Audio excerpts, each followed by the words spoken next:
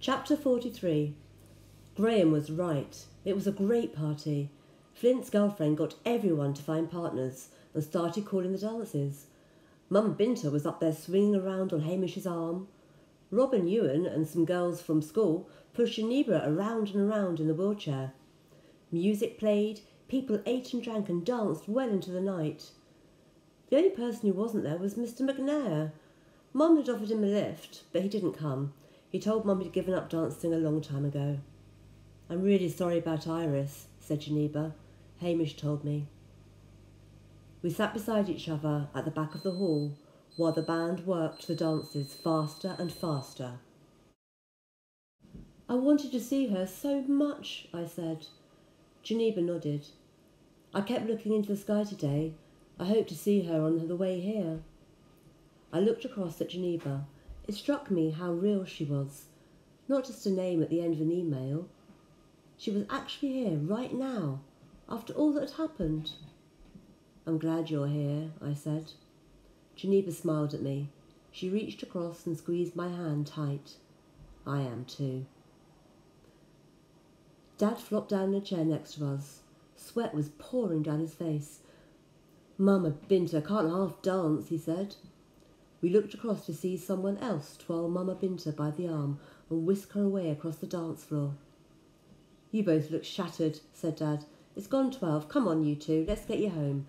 I've got to check on the sheep anyway." Hamish drove us home. We huddled under coats in the chill night air. The mountains were blue-black against the midnight sky.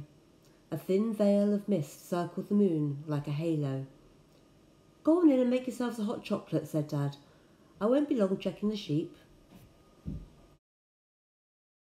Hamish helped Geneva down from the Land Rover. Geneva propped her crutches under her arms. "Look," she said, "the doctors say I can try and walk a little on the crutches now." "That's just amazing," smiled Hamish. He helped her across the stony yard to the kitchen door. "Hamish," I said, "will you take us up to the hill tomorrow morning?" "Just us," I said.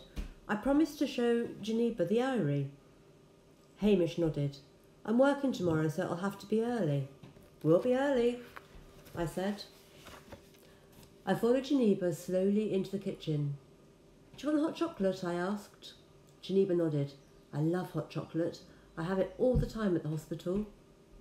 She sat down at the table while I boiled the milk and stirred in the chocolate powder. She looked tired, her head propped up in her hands, her eyes half closed.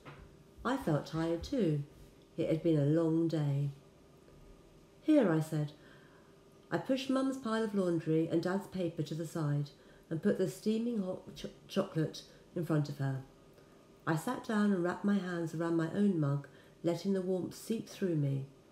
I was so tired, I felt like I could have stayed like that, just staring into the steam.